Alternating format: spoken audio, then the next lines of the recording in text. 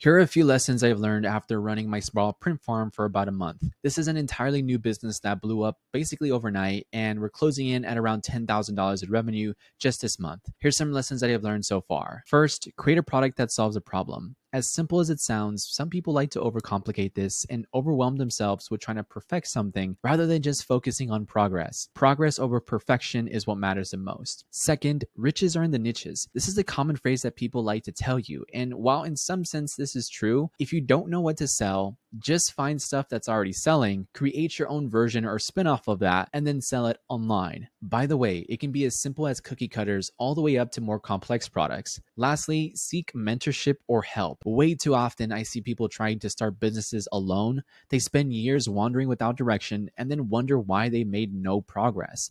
The best entrepreneurs and business people I know, they don't work alone. They move in a pack, have questions, and then when they ask these questions, they soak as much info as they can and then implement right away. And truthfully, for most people, you don't need another course. What you truthfully need is support and accountability to walk you through the steps you need to get you where you want to go.